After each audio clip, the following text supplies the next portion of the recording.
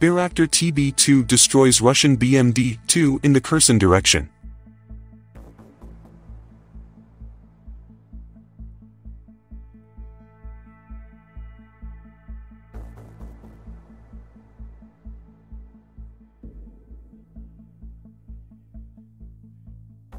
A video has appeared in Russian Telegram channels showing Russian artillery strikes on Ukrainian military positions near Avdiivka.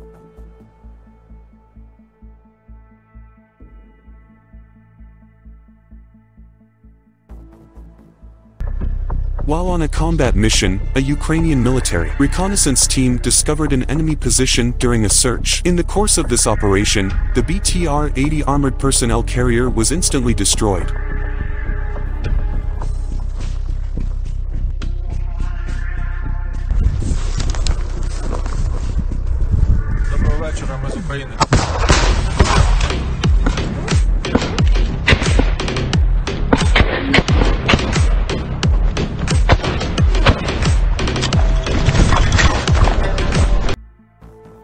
The Russian military reported that the Ukrainian army came under artillery fire during an offensive in the Kherson region.